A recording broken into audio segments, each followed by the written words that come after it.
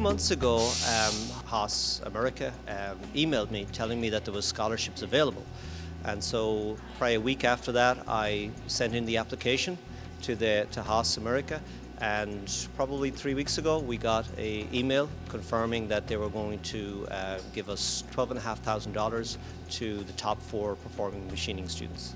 So today, the HAAS factory outlet, which is representative of the HAAS machinery company in California, is presenting Atlantic Technical a check for $12,500 so they can pass it along to their students. It's a grant from the Gene HAAS Foundation. This is a great opportunity for the state, for the schools, for the students to take advantage of using our equipment, American-made equipment, in a school such as this. It was nice. It was a big surprise getting the check today. We walked in not knowing anything about it until we took the picture for it. So it was really good surprise knowing that this money would be able to help through college. These machines have taught us a lot, from basic manual milling and everything to advanced CNC techniques that we'll be able to use throughout, hopefully, my engineering career in college. This surprise was really helpful, especially from HAAS. This scholarship is normally awarded to one person, but it's helping all 4 of us through our college experience.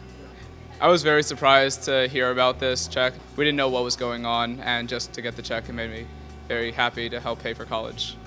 Well, we've learned how to do tool changing, which is an automatic process on our machine, and then we've also learned how to do simple cuts as well as patterns using different G codes that we've learned.